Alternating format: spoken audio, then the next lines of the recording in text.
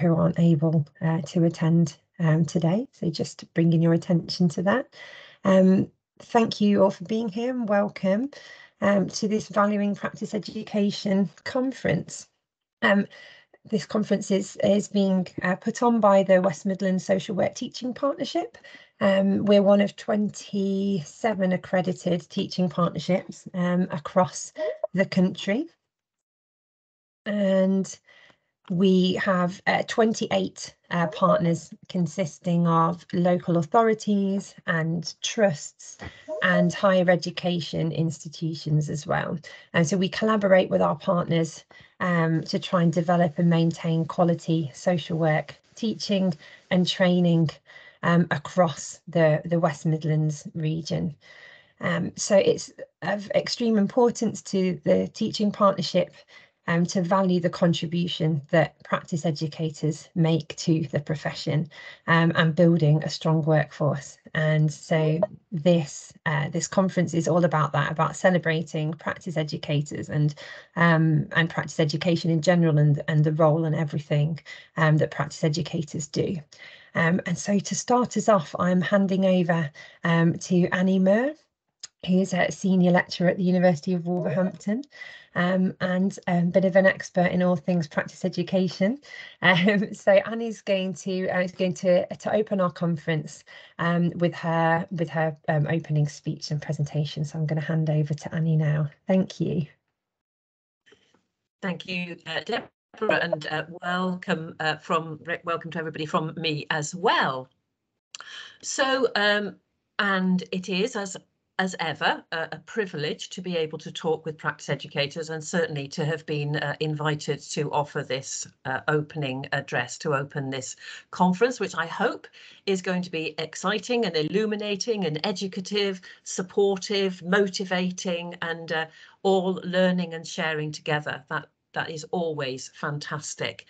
So we're celebrating practice educators and we're celebrating practice education, and just starting then with what does it mean to celebrate? And to celebrate is about praising something, to praise it widely and to show appreciation for it. So we're praising practice education and we're showing appreciation for practice education within our conference. And when we're looking at this, I've kind of thought in this opening address, I could just say, okay, so what is it that's appreciated by us between ourselves? What do practice educators appreciate about practice education? What do our students appreciate about us? What is it within social work education that is praised about what we do when we are praised? Maybe there's a little hint that there are a feeling at times that we don't always get the acknowledgement that we deserve, but certainly the West Midlands Social Work Teaching Partnership has us at its heart. And what does our profession appreciate about us as practice educators? So that's the four areas that I want to look through in this opening address. What do we appreciate? What do our students appreciate? What does social work education appreciate? And what does our profession appreciate about us? Thank you, Adam. Next, that's the word I need to say.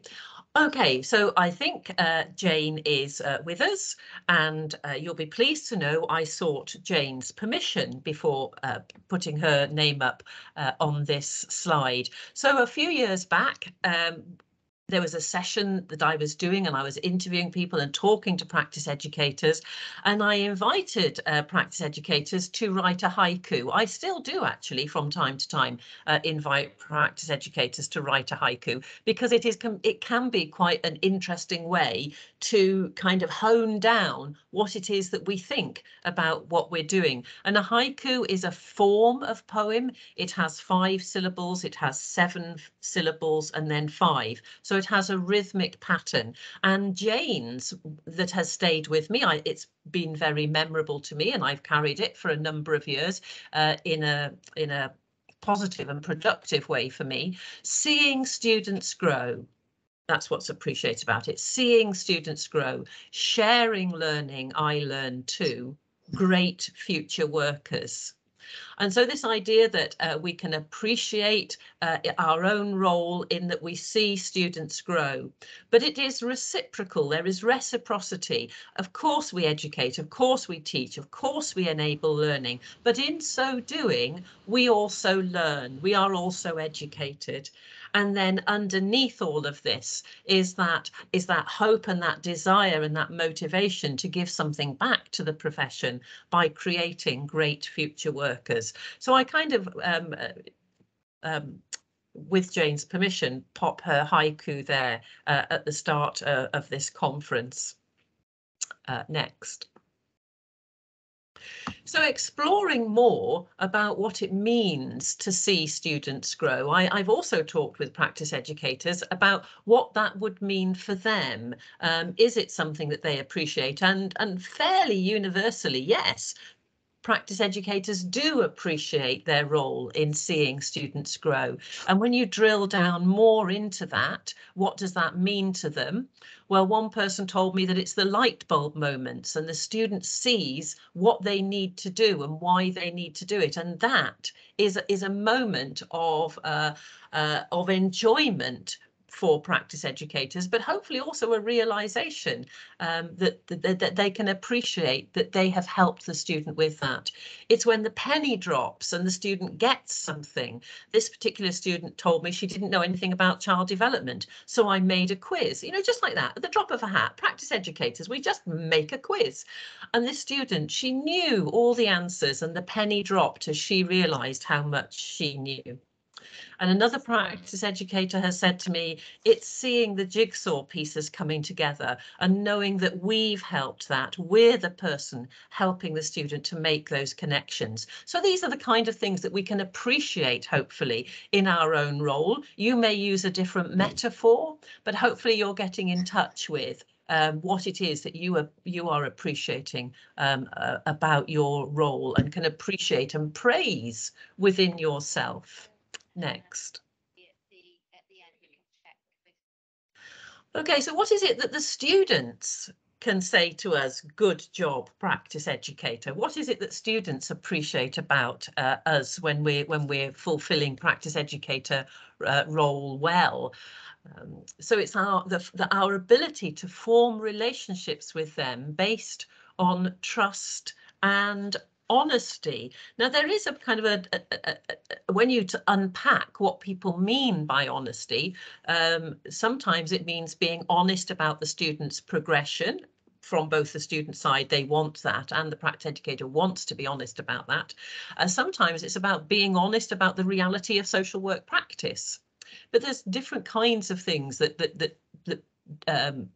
different stakeholders want us to be honest about. Students appreciate us, but they appreciate practice educators who are supportive, nurturing, address well-being, have warm relationships with them, who have time for them, who aren't so burdened by the amount of work that they are also doing, that they cannot create some space for the student. And students appreciate practice educators who can be honest about their own work as well. Students appreciate practice educators who can offer supervision that connects theory and practice, that enables us to create links between the knowledge base of our work and our practice in social work. They appreciate supervision that creates a safe space for reflection and to learn from mistakes. So although, having said above that that students want nurturing, warm relationships, they don't want them cozy and cosseted. A number of students want to be able to develop and want to know that there is a safe space in which they can learn from mistakes and be able to talk about those honestly. And also students appreciate practice educators being able to give examples from their own practice about how they have learned. And of course, the students appreciate how practice educators support them in fulfilling the requirements of their assessed portfolios. Thank you. Next.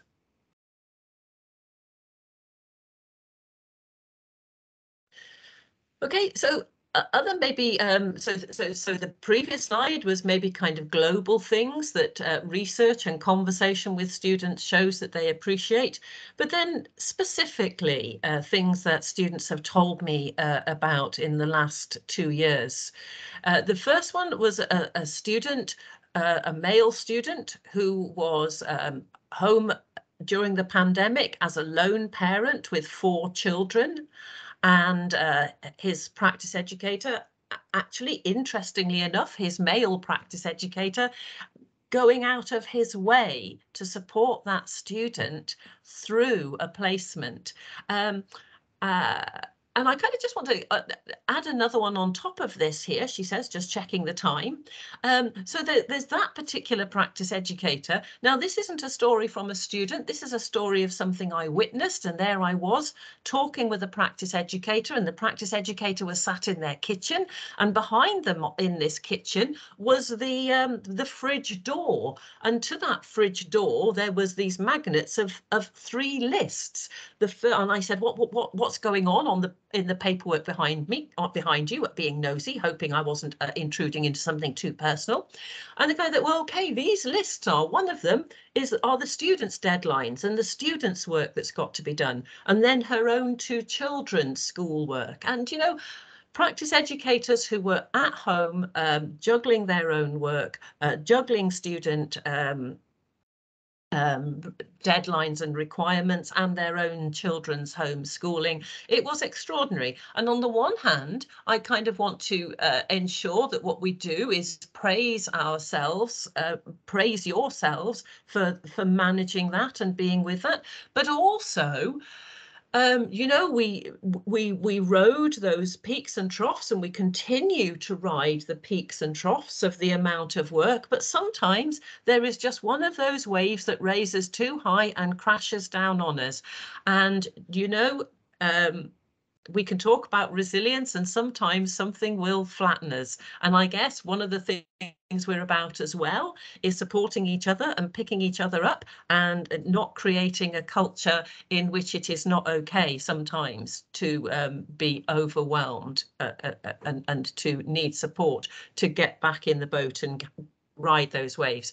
So students appreciate practice educators who go this extra mile. So this student who was being supported through his placement whilst he himself was homeschooling his 4 children.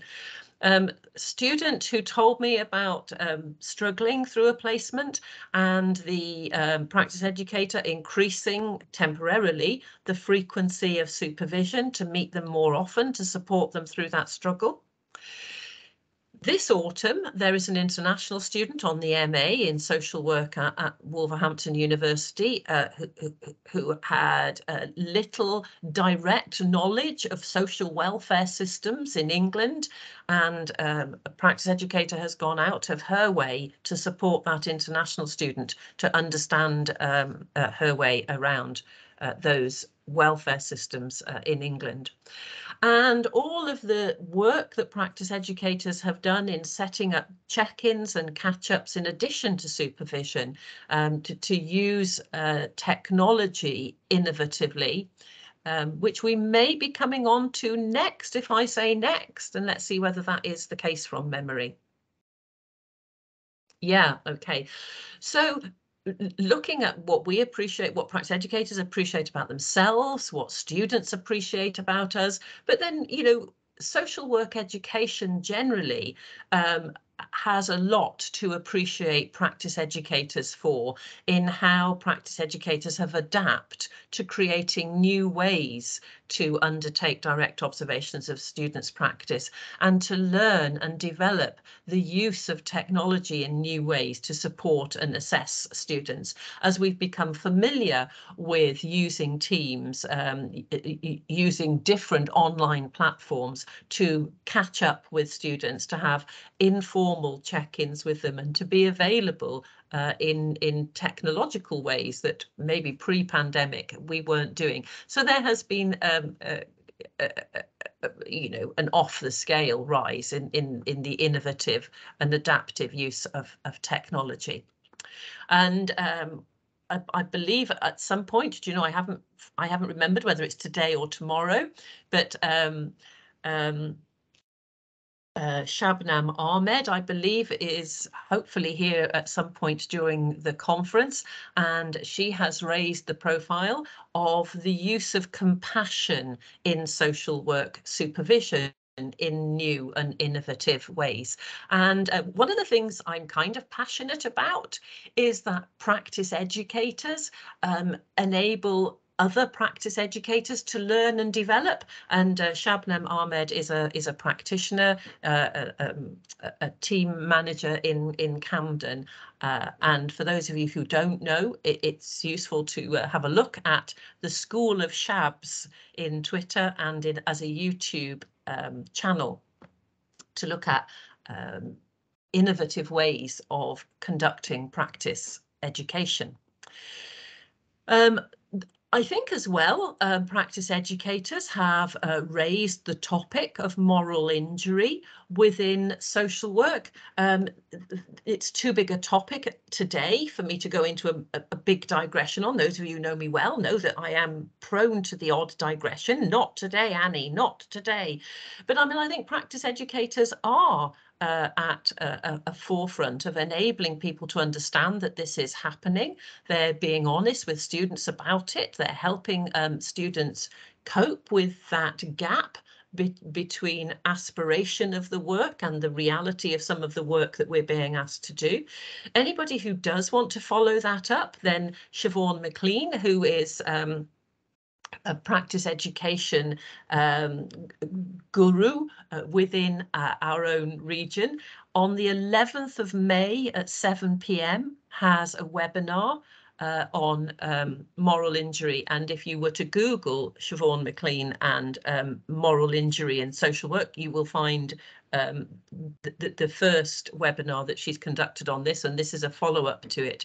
And maybe I could also say that Neil Thompson's active work in promoting and supporting workers, employees' well-being through Vigour Room is also a space that's helping people cope with some of the feelings that they have about the nature of the work that they're undertaking. But the main point is that practice educators are leading in some of that. They're leading the conversation. They're participating in the conversations and bringing this to people's attention. And so throughout this, social work practice educators continue to be boundary workers. You work the boundaries day in, day out, of the boundaries between practice and education, between education institutes and employer agencies, the boundaries of passing and failing, dare I say, the boundaries of your roles as mentors, educators, assessors. Some of the conversations I've been listening to this year from the practice educator candidates becoming practice educators in stage 2 is what they hadn't anticipated at stage 1 is they've been involved in enabling somebody to become a social worker who then stays within the agency, and they find themselves as ongoing, unofficial mentor to that person. Their practice educator role, their relationship with that person hasn't ended just because they are no longer that person's practice educator. So there's all kinds of boundaries that practice educators are learning how to navigate, negotiate, and work with. On the subject of assessment, may I say next? So, as we, I think, know, one of our key roles in practice education is gatekeeping the profession. A long time ago, Dave Evans, in a book on practice education and social care, wrote that, practice education is a political act. We are part of making decisions around who does and who doesn't join the profession.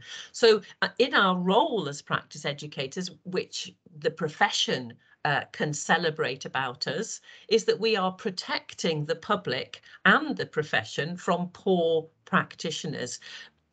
Those practice educators who pass students and those who fail them are supporting the next generation of social workers by ensuring that future colleagues are ready. Now, that does not mean to say, I would not want to be misquoted as saying, you know, that Annie Murr is somebody who celebrates when we fail students. That is not the point here. And maybe when we fail students, we're not actually saying, please don't ever darken the doors of social work. We might just be kind of trying to say that you are not yet ready and you need more time. And that is a crucial role, so that when we do pass students, we know that they are ready to join, enhance the workforce and provide excellent services. Thank you. Next. Okay, so our profession's appreciation of us is, returning to Jane's haiku, is that we are hopefully creating and contributing to great future workers. But I don't know whether any of you kind of spotted in the PCF refresh that PCF 9 on leadership changed a little, and we got the term collective leadership. PCF 9, develop personal influence and be part of the collective leadership and impact of the profession. And you know what, if practice educators aren't doing that, then I suspect we aren't doing anything. I mean, that is the forefront of what we are doing. We are educating, supervising, and we're mentoring others, that both those coming into the profession and those developing within the profession. And in that role, we are contributing to collective leadership. Our use of social media, I mean, you know, the British Association of Social Workers, people who are in Twitter, in Instagram, in Facebook, known and acknowledged as social workers and participating in social work debate in those spaces is a good and positive way in which we are adding to the collectivity and leadership within our profession. We can respond to consultations on legislation. I mean, we are, if practice educators, because of our ongoing contact with students, are aware of changes in social work and social work education, not that other practitioners aren't through their update training and their CPD, etc. But we are in a position to respond to consultations. And I've popped the last one in terms of contributing to public inquiries, because, you know, we've just had the terms of reference for the government's public inquiry into how the pandemic was managed. So once those terms of reference, the consultation on those terms of reference has now over, I believe, and then we will actually have the how can we participate in the public inquiry, and we can, as practice educators, we can become involved in that and use the knowledge that we have from our role to contribute our thoughts on that process. Okay, so next. So I think then, as practice educators, it is absolutely right and proper that we celebrate ourselves and we accept, hopefully, the praise and appreciation of others, maybe in a very modest way, but we nonetheless are not churlish enough that we should reject it, but accept the appreciation. We can be proud of ourselves.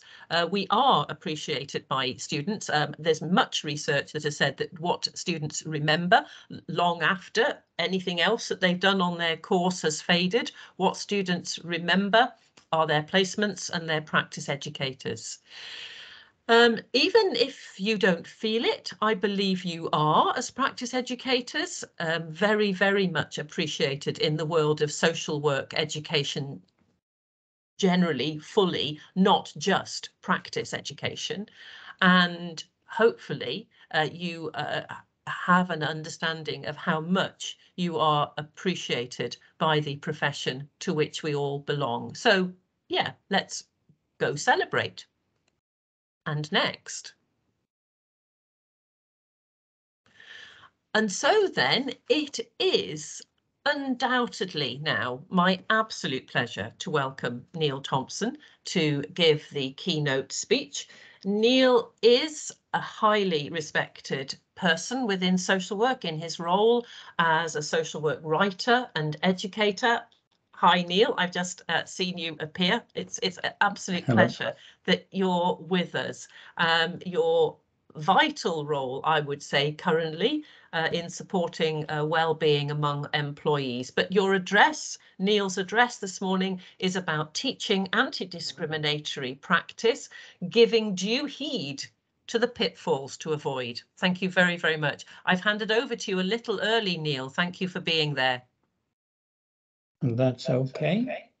Thank you very, very much. If you just bear with me a second while I set up my PowerPoint file.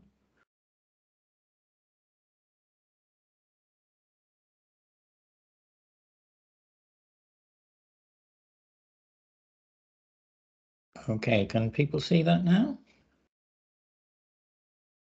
I certainly can. Yep, great. I'll continue on that basis then. Right. Well, good morning, everybody. I'm really pleased to be with you on this important day, working with important people. And I certainly share Annie's view that practice educators are at the heart of social work education. You make a really important difference. So I just want to echo that sentiment. It's something I've been thinking and saying for many years. Okay, my focus, as you can see, is on anti-discriminatory practice, and in particular on pitfalls to avoid in working with students around these issues. I'm going to begin from a personal perspective, from my story, how I got involved in these issues way back in, well, it was actually in the early 80s that I started to get to grips with these issues. So as you probably gathered, I'm at the tail end of my career by now, not quite ready to hang up my boots, but not far off. So the starting point for me is social justice. I had an uncle who was a strong trade unionist, and he was like a father figure to me. My father died when I was 3, and so my uncle John, the trade unionist, was a key figure in my upbringing, and he taught me about social justice and the importance of equality and so on and so forth. So by the time I went off to university, I just took social justice as read, basically, that I just saw it as fundamental to what we need to work towards. But when I went into social work in the early 80s, what I found was that UK social work in particular was very heavily influenced by psychodynamics. There was a strong emphasis on basically what happens between your ears, as I like to call it. So a major focus on the psychology of the individual. And I felt very uncomfortable with that because as I was learning about social work, I was learning about poverty and deprivation. I was learning about all sorts of things that had their roots in society, all sorts of things that were closely linked to social justice or the absence of social justice in so many cases. And yet what I was being taught about was psychological processes within the individual. So it just didn't fit for me. It just didn't feel comfortable. And I'm not saying that psychological processes within the individual are not important. I'm just saying they're certainly not the whole story. There's a whole lot more. So my initial encounter, shall we say, with social work and social work education was quite frustrating for me. At that time as well, social work values were very individualistic. And important social work values, things about confidentiality, respect for persons, and so on and so forth. And I, fully supported all those values. So again, not wanting to dismiss the importance of these values, but thinking again, this doesn't go far enough. Where are the values around social justice? Where are the values around equality and perhaps what we'd say today in terms of diversity and inclusion? And so on. Those seem to be missing from the picture. Everything was very, very narrow in my view. So that, again, caused me some concern. But then things started to change when radical social work came along. And to begin with, radical social work was very strongly influenced by Marxist thinking. It was largely a critique around issues of class, saying that, for example, so many of the issues within social work are linked to class. They're linked to poverty and deprivation, for example. They are linked to the alienation of labour. They're linked to so many things that are all part of this Marxist critique, as I like to call it. And so I very much welcomed that. I started to feel that I was on home territory at last, recognising what today I would call a sociological perspective, that we were still wanting to value the contribution of psychology, but recognising that that needs to be complemented, not replaced, but complemented by a sociological perspective. And the beginnings of this were the seeds, as it were within the Marxist critique.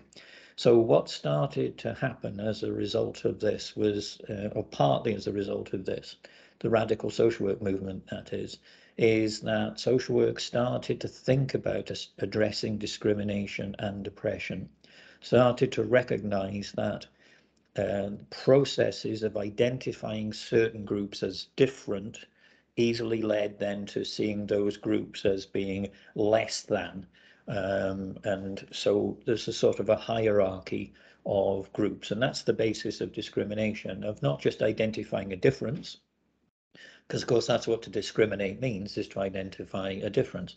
Not just identifying a difference though, but then treating certain people unfairly, treating them as inferior or as a threat, as a result of being different in some way, as a result of their ethnicity, for example, as a result of the language they speak, their religion, or whatever it may be. And so those processes of discrimination, those processes of unfairness then lead to oppression. So we started talking about anti-discriminatory practice, anti-oppressive practice, discrimination being the process, oppression being the outcome of that process or set of processes. So triggered largely by the radical social work movement, we started to look at those things in the 80s.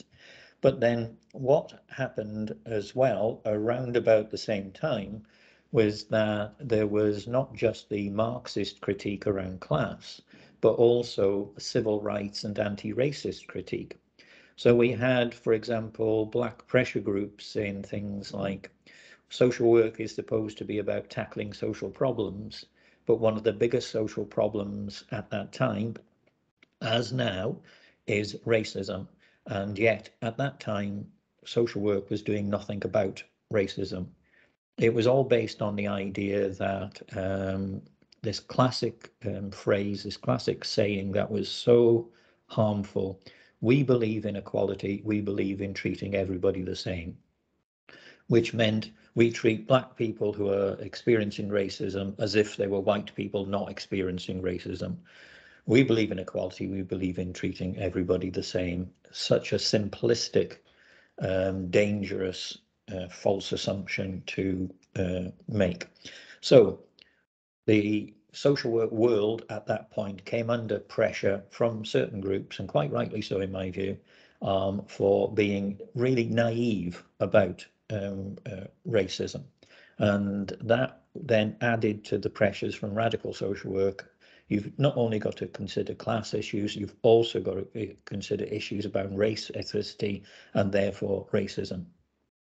Then what we got was the impact of feminism and the anti-sexist critique. So again, roughly at the same time in the 80s, we had women's groups, again, quite rightly, saying that there is a problem with sexism, with patriarchal assumptions, patriarchal systems within social work and other professions as well. We weren't the only ones who were being criticised. So the feminist anti-sexist critique was saying things like, The vast majority of people who use social work services are women. The vast majority of people who provide social work services are women, and yet the vast majority of people in positions of power are men. So that's reflecting the patriarchal nature of society. But again, social work at that point was doing nothing about it, just taking that as read, taking that as like normal and natural, which of course was not helpful. It was also pointed out that a lot of the problems that we encounter in social work, a lot of the challenges that the people we support encounter are linked to sexism as well. So, for example, people started drawing links between depression in women and oppression, and recognizing there were strong links between the two. So we'd had the critique around class, critique around race and ethnicity, and now the critique around gender, all pretty much around the same time, all part of a coming together of forces that pushed us towards taking discrimination and oppression seriously. What came a bit later was the social model of disability. So this was disabled people basically saying that they were unhappy with the model of disability that was being used at that time, a medical or individual pathology model. The idea that if somebody is disabled, it's because there's something wrong with them, and that they don't fit in, as it were. So what the critique around the social model of disability was about, basically saying, no, it's not an individual impairment, to use their term, that disables people. It's society that disables certain people. It's through the lack of wheelchair access, for example. It's the lack of facilities that would enable people with disabilities to engage fully in society. So it's a social process of exclusion is what disability is about, or a set of processes of social exclusion, not an individual pathology that we need to think about. So again, that broadened the basis of social work. So by now, of course, we're getting a long, long way away from this individualistic psychodynamic model of when we're dealing with individuals and families, we need to look at their thought processes. What was being accepted now is, yeah, that may be significant, that may be very relevant in a lot of situations, but we've also got to look at this broader, more holistic picture, basically. And then what came again a bit later was broadening the base. And what I mean by that is we started to talk about not just class, race and gender and disability, but also looking at how discrimination could operate on the basis of age, sexuality, language, religion, and so on. So we started to get a much broader picture. So people started to criticize, for example, radical social work for focusing almost exclusively on class without considering race and gender. But then those people who were promoting issues around race and gender were being criticized for, yeah, what you're saying is important, but you've also got to broaden this out because discrimination and oppression are much broader based than just these what I'll later refer to as big isms. So that was the next stage in a sense, and this was all part of my career, my story in a sense, my upbringing in social work. Then much later came the idea of the diversity approach, the idea that all we're talking about so far, all we were talking about so far, is anti this and anti that. And the idea of the diversity approach is, let's look at the positives. Let's look at the fact that there are differences in terms of gender, ethnicity, ability, language group, religion, and so on. See that as a positive thing. Value diversity, or even celebrate diversity. So this brought a new angle, as it were, to anti-discriminatory practice, where it basically said one important way of tackling discrimination and oppression is to value and appreciate diversity and focus on the positives of us all not being clones of one another. The fact that there is this rich diversity of cultural differences, linguistic differences, and so on. And then more recently, there's been a focus on the language of inclusion, basically saying that if we don't value diversity, then what's happening is we are unwittingly or sometimes wittingly excluding certain groups of people. They don't get to have a voice, for example, because we're not appreciating fully enough the significance of diversity. So that is where we're up to at the moment, in a sense, based on this like quick historical overview. From my personal point of view, this was not just the history of these issues, but my history, that this is what I've lived through and tried to influence. So what I want to look at now then is move on to look at my contribution. Where have I played a part in this? So what I've discussed so far is how these issues have influenced me and my practice. I want to look now at how it works the other way as well, in terms of what I've been trying to say through my writing, my teaching, my training, my consultancy work, all sorts of things I've been involved in to try and make a positive difference. Now, what I'm best known for, of course, is PCS analysis. And so I'm going to say a bit about this for you. So if you're already familiar with it, it's just a quick recap. If you're not familiar with it, then it's just a quick introduction. Okay, so what I found in my early days, as I've mentioned, is everything tended to be very narrow and individualistic, focusing on the person. And I think that's important, that we have that focus on the person. I'm certainly not decrying that. But what I was unhappy about, as I've said, was we weren't seeing the bigger picture. We were just focusing on the person without looking at the context, without looking at the social and political factors that were significant in these circumstances. So I started thinking about how we need to look more broadly at this.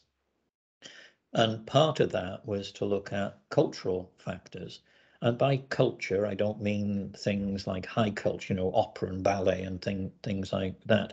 I mean cultural in the sense of shared meanings, in the same way that we have like an organizational culture where it's based on shared meanings, taken for granted assumptions, unwritten rules, sort of the way we do things around here. And so what I was aware of, or what I became very aware of in terms of discrimination and oppression, was that there was a tendency, again, to see these things in personal terms, to talk about personal prejudice. And personal prejudice is significant, but it's only part of the story. What we have to recognize is much more discrimination is at a cultural level. It's based on stereotypes. It's based on these taken for granted assumptions about certain groups or categories of people. And what's particularly significant about this is that because it's cultural, then what you get is people not realizing that it's there.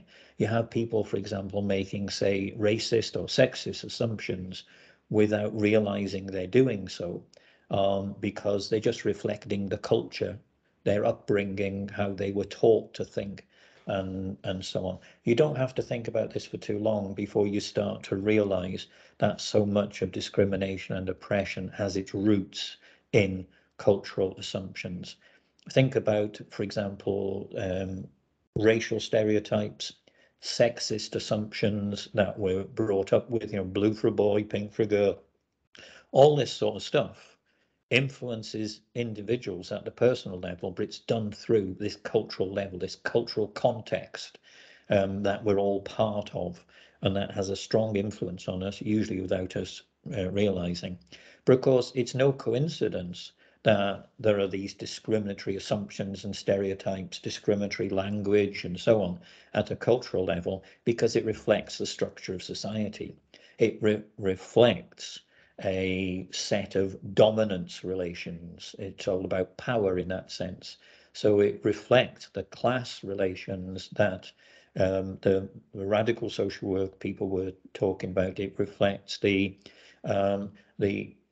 racial and ethnic structures of society, the dominance relations that civil rights people started to look at, and now firmly part of the anti-racist agenda. It reflects the gendered structure of society and so on. So this is about power relations at a structural level. Those power relations shape the culture. It's no coincidence that we have these cultural assumptions and stereotypes, because they reflect and, importantly, reinforce that structural level. That cultural level then reflects and shapes personal experiences, assumptions taken for granted, actions and approaches, and so on and so forth. So that's PCS analysis in a nutshell. And the reason I put this forward was that I was so concerned about this tendency to look at personal factors, the psychodynamic thing again, without considering the cultural factors and the structural factors. And even a lot of the radical critiques that were coming forward were not reflecting this either. So, for example, Marxist critiques, the radical social work critiques, talked about structural factors but didn't mention cultural factors. You've had sort of postmodernist and post-structuralist critiques that have looked at cultural factors but have little or nothing to say about structural factors. So I see this as a holistic approach to look at how the personal interacts with the cultural interacts with the structural, and through these interactions, they keep the wheels of discrimination and oppression turning.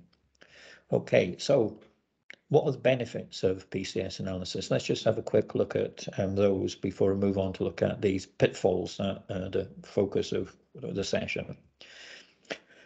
Well, first of all, it can apply across all forms of discrimination. So whatever it is you're talking about, whether it's ageism, it's discrimination on the grounds of language, group, or whatever, PCS analysis is not a model or not an approach specifically around gender, specifically about race. It applies across the board. And I think that's really important, because I think it's important that students, and therefore in due course practitioners and managers, appreciate that these forms of discrimination we're talking about are not separate domains. They interact and they influence one another. Intersectionality is the term that is currently being used to refer to this. I've often referred to it in the past as dimensions of experience and how they interact with one another. That it doesn't pay really to look at, say, racism in isolation. We need to look at racism as part of a wider picture of different forms of discrimination and therefore oppression. As I said before, discrimination is a process, oppression is the outcome, the result of that process or set of processes. So PCS analysis applies across the board in terms of whatever form of discrimination you're looking at. You can use it to make sense of it. So it avoids focusing on only one level, whether that's the personal, as in the psychodynamic approach, the cultural, as in the postmodernist approach, or the structural, as in the Marxist approach. It's recognizing all three of these levels, personal, cultural, and structural, are important, all play a part, and they all influence each other. It's a constantly evolving situation, a dynamic situation as these levels interact. And perhaps one of the most important things is that students and practitioners find it easy to understand. Time and time again, people have told me, particularly students, that they didn't understand all this stuff about discrimination, oppression. They were totally bamboozled by it, just out of their depth, until they came across PCS analysis. And then they said it started to make perfect sense to them. They could see how these different levels interact, and it gave them a tool for addressing some of these issues. And that is my other point I wanted to make. It can be used in practice. It's an analytical tool. Just a quick comment on the terminology. What it says in my anti-discriminatory practice book and in various other publications where I've talked about PCS analysis, what it says is precisely that, PCS analysis, because it's an analytical tool. What I find, though, is in general, people often refer to it as the PCS model. And I don't have a problem with that, but I think PCS analysis is more accurate because I want to emphasize the point. It's an analytical tool. It's not just something for students to quote in essays to get a tick in the margin. What it's about is an analytical tool that can help them to look at what are the personal issues in this situation, what are the cultural issues, what are the structural issues. So it becomes a tool for practice, an analytical tool, not just a model to read about, quote in an essay, and then forget about. It's a practice tool. So that's really important as far as I'm concerned for students. Okay, now I want to move on to the pitfalls to avoid, or some pitfalls to avoid, I should say, not the pitfalls, because I'm not going to have time to cover them all, but some important ones to look out for. All the ones I'm going to mention here I have found to be very common and also potentially very destructive. So what I want to encourage you to do is to be aware of these and to make sure that the students that you support are aware of these as well, that they avoid these pitfalls where possible. I'm working on the basis of forewarned is forearmed. So there's no guarantee that this will work. You know, you can be aware, the students can be aware of pitfalls and still fall into them, but the more aware you are of them, more aware they are of them, the less likely that is. That's the basis of what I have to say. So the first pitfall I want to mention is something I touched on before, which is the big isms.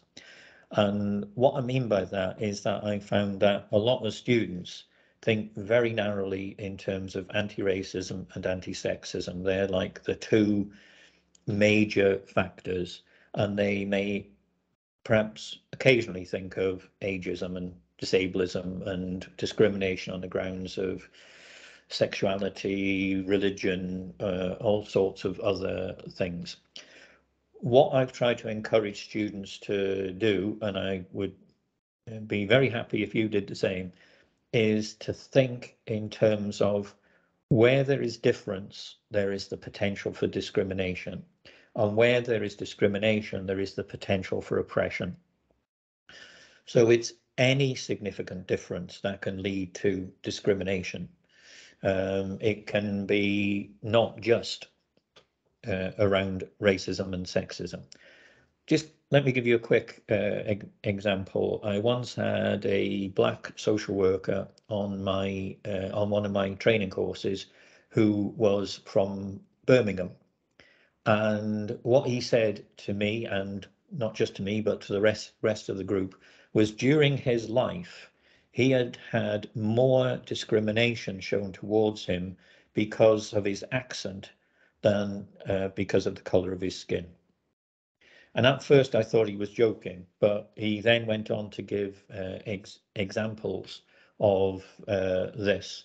And so clearly racism had been a factor in his life, but because he had left the Birmingham area some years ago, what he'd found was that there was some sort of stigma associated with that, which of course is a sad example of how discrimination works, and a sort of a blight on that great city of Birmingham.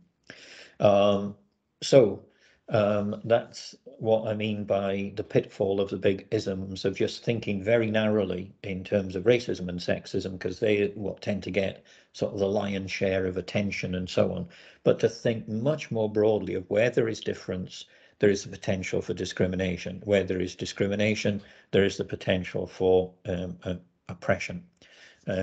So that's the first pitfall to avoid, the big isms. Then there is favourite isms. And what this is about is where people are particularly committed to challenging a certain form of discrimination. And it may be through personal experience. It may be someone who's gay, for example, who wants to challenge anti-gay discrimination, and that's good and that's fine. But what can happen, I've come across this quite a lot, is where people are strongly in favour of challenging a particular form of discrimination, they can lose sight of other forms of discrimination. So it's like a variation on the theme of big isms, but it's where there is a favourite ism rather than just the big isms of the classic racism and sexism focus. So that's something to watch out for as well, is where maybe somebody who is strongly against a certain form of discrimination. That, of course, in its own right is a very good thing, but it may mean that there is no room for considering other aspects of discrimination and oppression. Then something that sadly we see less of these days, but thankfully we see less of these days, but sadly is still around, is what you might call the fear factor, or to give it its technical term, dogmatic reductionism. And what this is about is where people oversimplify issues around discrimination and oppression. That's the reductionism bit. They reduce a complex set of issues to a simple issue. And the dogmatic bit is where they tackle it in a rigid way, because what this does is it creates an atmosphere of fear. It creates a culture of walking on eggshells. People become frightened to say something in case they are accused of being sexist or racist or ageist or somethingist. So it's based on people challenging, tackling discrimination in a very simplistic and rigid way.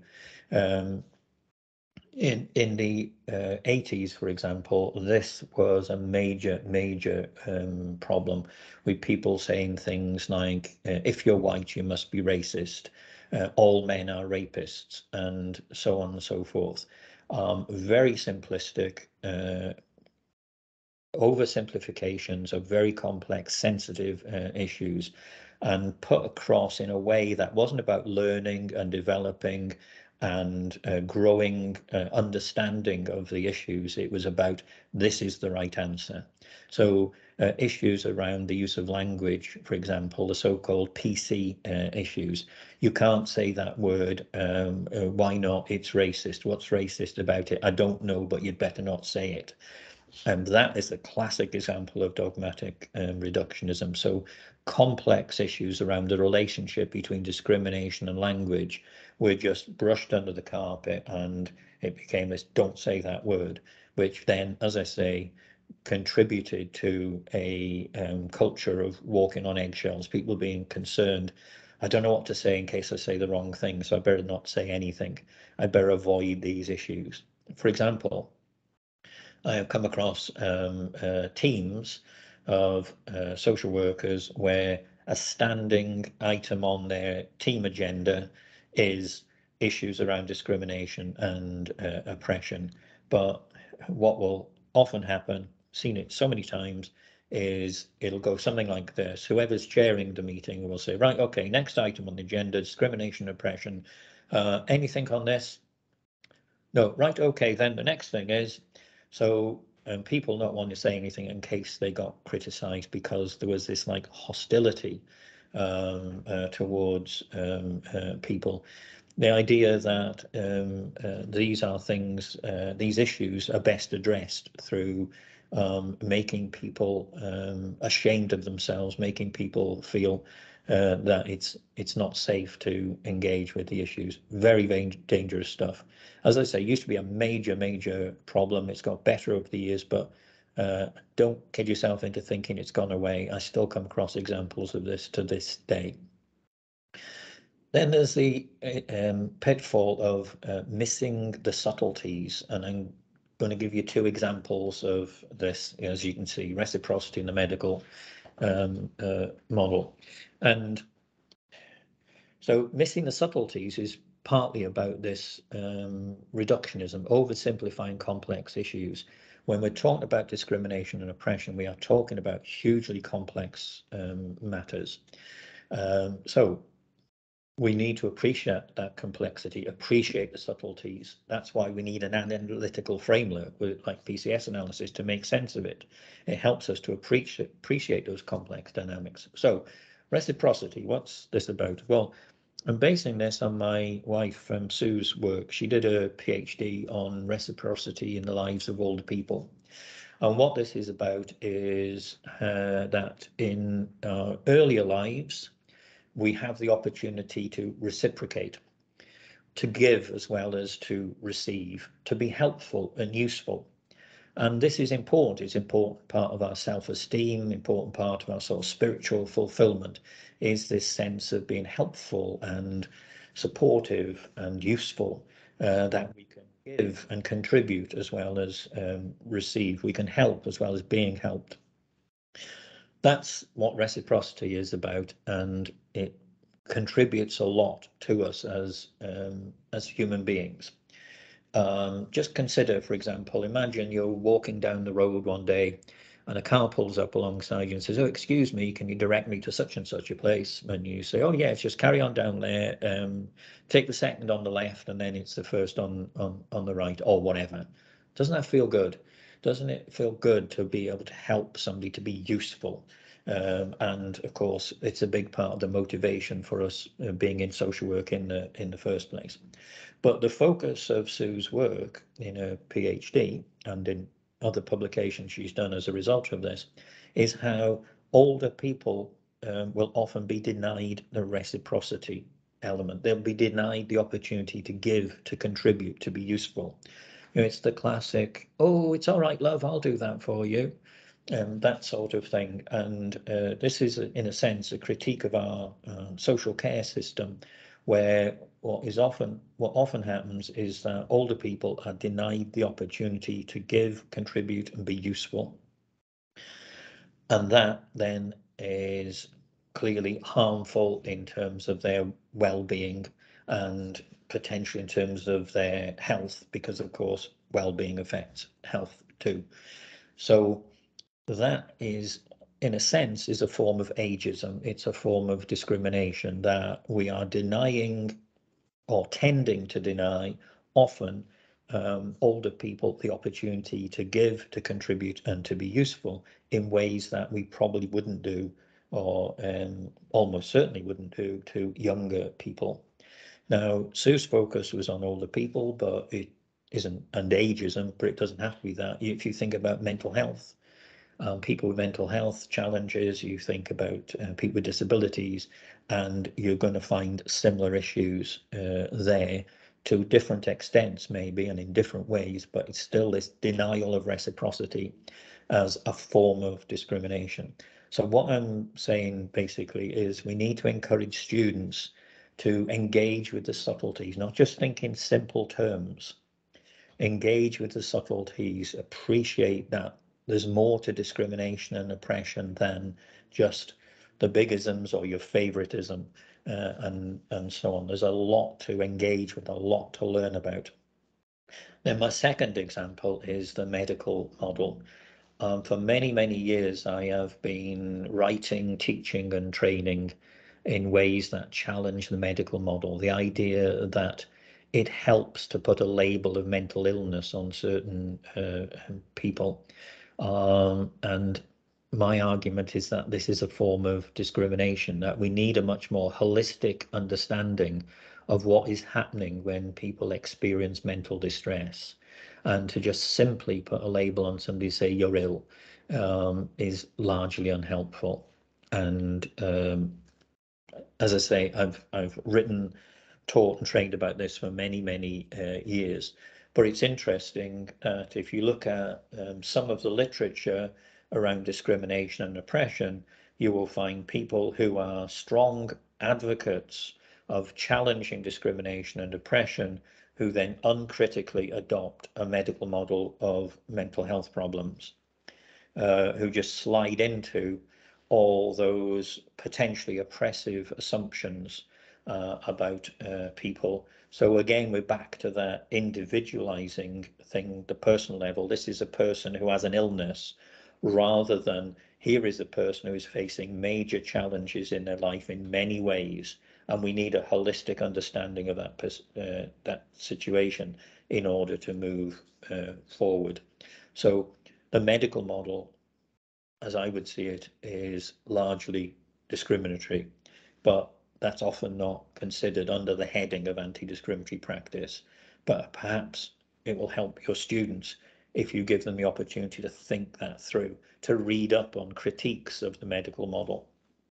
Not just mine, there's loads of people who have written extensively around challenging this oversimplified idea that somebody who is facing mental health issues is just simply ill. Very grossly oversimplified understanding, which has discriminatory and oppressive consequences. That's the word I'm looking for. Okay, so that's missing the subtleties. The next pitfall I want to mention is complacency. Classic example of this, and this I can remember this as if it was yesterday. Remember a student saying to me once, "Oh, well, I wrote an essay about anti-discriminatory practice and I got an A for it, so I don't need to worry about that anymore." And I had to be very tactful in trying to challenge that complacency without destroying the students' confidence, basically. An example of what I'm talking about here in terms of complacency came up on a training course I ran when there was a white male social worker who said that he had been brought up in a very multi-ethnic area. So he was used to playing out as a child with Black and Asian children. He was used to going to a school with a high proportion of Black and Asian children. And so, unlike some of his white fellow students, he didn't feel at all uncomfortable around issues of challenging racism. This had been part of his life. So far, so good. But then what he told me and the rest of the group was one day he was allocated a case relating to an Arab family. And he just didn't consider that for a moment. He just sort of like jumped into his car and went off to begin the process of assessment. And when he arrived, when he got to speak to the family, he realized he knew nothing about our Arab culture. He knew nothing about significant factors in relation to their way of life, their practices, their beliefs, and so on. He felt totally out of his depth. That was complacency, because he felt, yeah, I've got it sussed in terms of anti-racism. I've brought up in a multi-ethnic community. This has been like bread and butter stuff for me.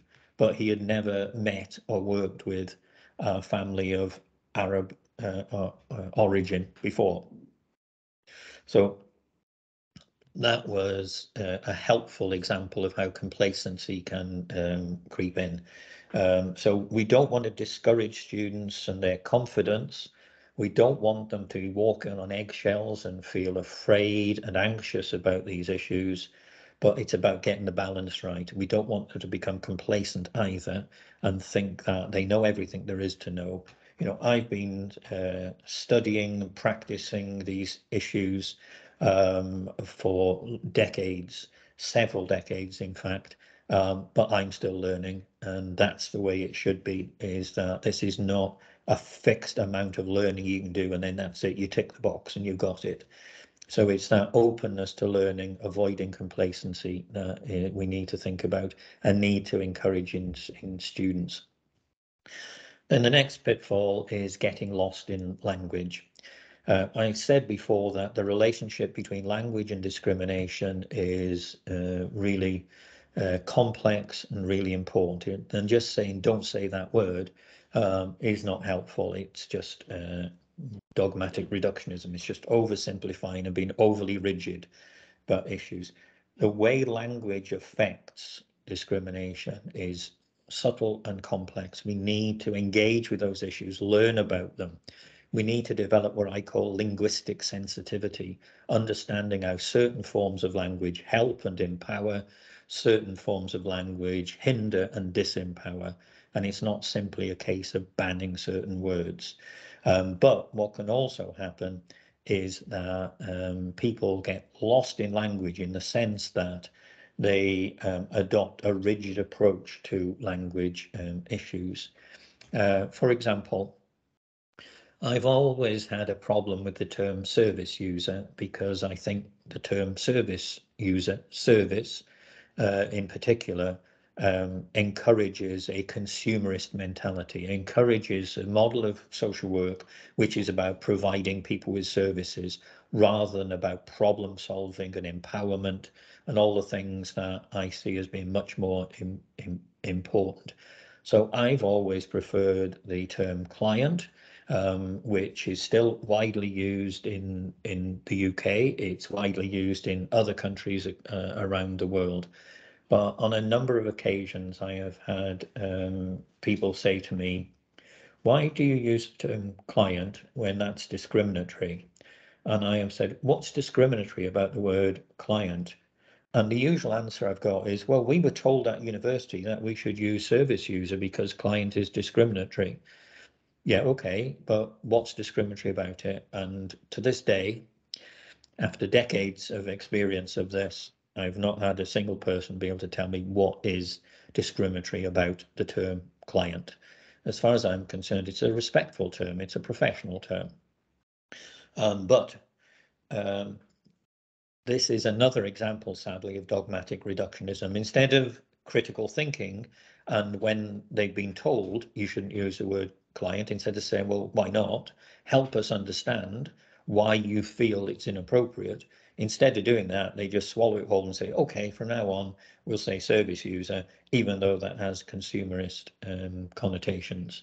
So that's part of this language issue as well.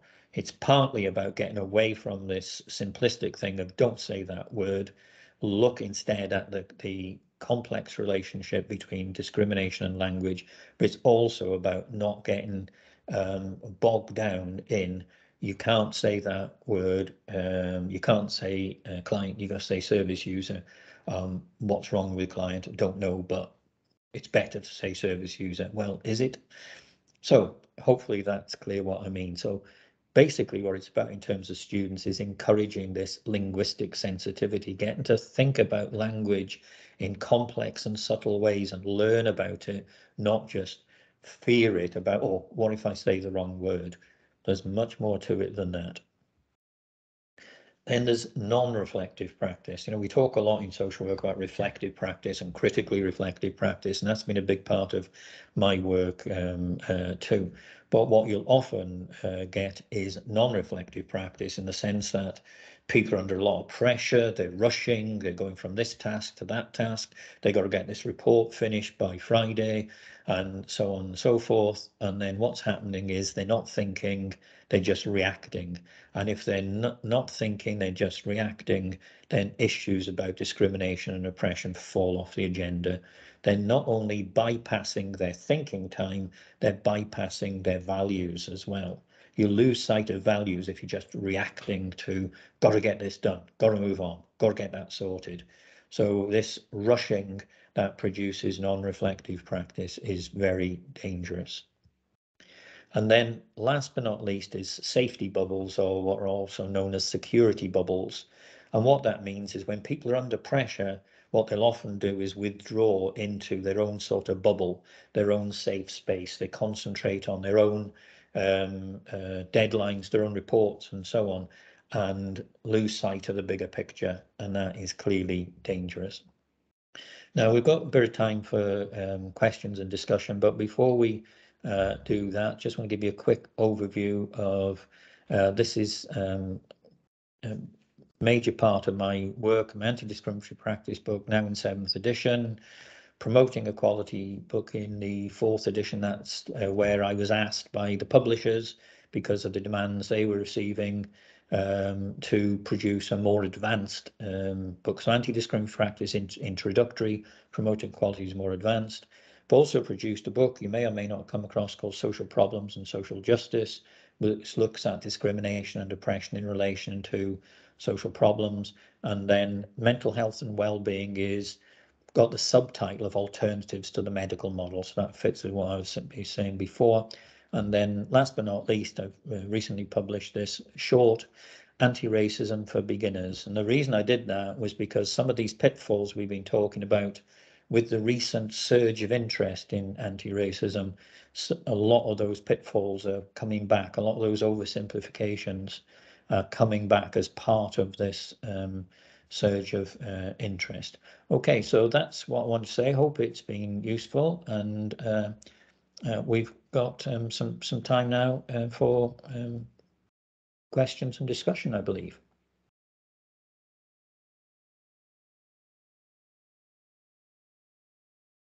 Thank you, Neil. Yes, we do. Can I just say a big thank you to Neil and to Annie as well for getting the conference started for us, and thank you, Neil, for providing those helpful insights into how we can support students as well with this big sort of topic.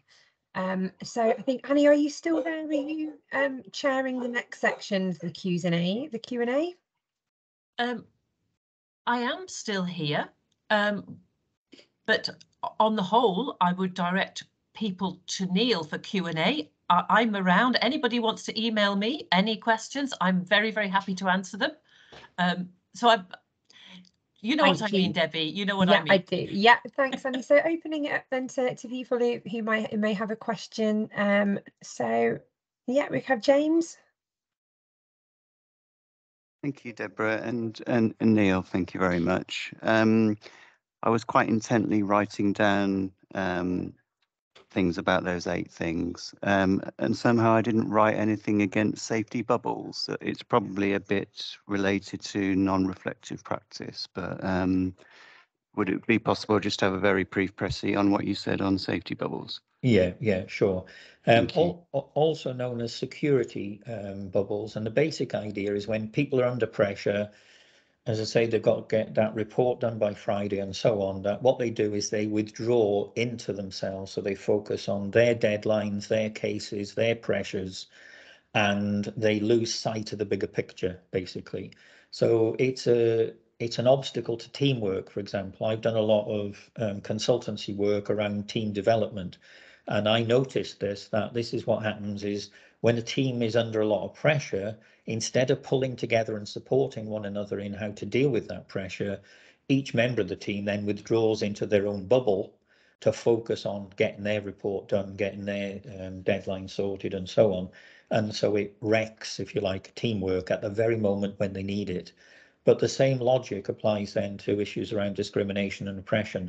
If you're just focusing on getting stuff done, then you're not going to be thinking carefully about what the issues are. Does that help? It does, yeah, values and things. Thank you so much. Thank you. Yeah. You're welcome. Thank you. And Tahara? Hello, good morning. My name's Tahara. And firstly, if I can just say, it's such a privilege to be on this platform with yourself and the speakers. So it's been a really productive and a good learning experience, Dr. Neil, with yourself this morning. I know you mentioned the term service user and client. I know at Birmingham City Council we're using the term citizen. So I just wanted to check, how does that sit as well? Yeah, in fact, I'm based in Wales, and that's the preferred term in Wales for the Welsh government. Is citizen. Back in, when was it, 2015, I think it was, or 2014, it was the Social Services and Wellbeing Act. Yeah. Was developed, and a key part of that major piece of legislation is trying to move away from consumerism, trying to move away from the idea that we're just here to provide services for people, and the process of social work is rationing scarce resources, that trying to get back to the traditional idea that social work is about problem solving, it's about empowerment, and helping people move forward. And so to discourage the use of that term service user, the Act refers to citizens, which I'm very much in favour of. So if that's the term you're using in your authority, then I think that's a good move. Definitely. No, I appreciate that. And also I really liked the part when you were sort of talking about ageism and sort of people being denied, you know, if they're trying to offer support. It would be really useful, because I didn't get a chance to write down the book that your wife Sue has written as well in regards to the older adults, because that would be useful to read as well. Yeah, I'm probably she did her PhD, which came out as a book, but I wouldn't recommend trying to buy the book, because it's hardback, only about £120. But you might be able to get it through a library. She's also done some articles. I mean, if you search online for Sue Thompson, reciprocity in old age, you're bound to come up with something. If not, then I'm happy for you to contact me, and I'll dig out the precise details for you. That's smashing. I really would like to. Could I also have an email address for yourself? Because that really would be an honour, literally, to have that, you know, to hand. Yeah, well, actually, the easiest way to contact me is through my website, which is neilthompson.info. I was going to mention this at the end, I may as well mention it now, that I've got various learning resources available free of charge. I've got a manifesto for making a difference, which I've been getting tremendous positive feedback about. I'm really proud and pleased about that. So, you know, this is just not just saying to this to you, Tahara, but to everybody. If you have a look at neilthompson.info, you'll find a lot of stuff there you'll find useful as a practice educator, and your students will find useful as well. Definitely. Thank you very much. Really, I've really gained a lot, definitely, by being here and listening to yourself. Thank you very much. Thank you. Well, thank you, Tahara. Thank you. Okay. Do we have any more?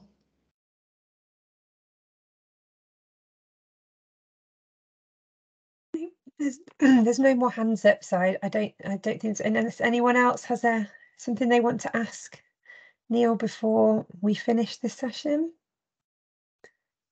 No, that's fine then. It just leaves me to thank you again then, Neil. It's been a real privilege to to have you with us and to hear you speak, and hopefully people will be able to access those learning resources that you've mentioned as well on your website. So yeah, thank you so much. It's been a fantastic start to the conference, and looking forward to the rest of the workshops over today and tomorrow as well. So thank you. So we will, is there anything else you wanted to say, Neil, before we finished? Well, just first of all, thank you for the invitation. It's I'm always pleased to work with practice educators, because that's been a big part of my work throughout my career. So I'm pleased and honoured to be part of your special day. And just the other thing is to reiterate the thing about neilthompson.info. I suspect you'll find a lot of useful stuff there. That's brilliant, thank you. And Adam has just popped a note in the chat as well to everybody, just regards that the slides will be sent out where available after the event, but there's also a link for feedback as well for this session, so please do take the time to fill that out. So we'll end this session here then. Thank you to everyone for attending and for your questions as well, and to Annie also. And hope to see more of you over the rest of the 2 days and the other workshops that we have planned. We've got some great speakers as well for you. So yeah, so thank you to everyone. Thank you. Bye. And take care. Thank you. Bye. Thanks. Bye.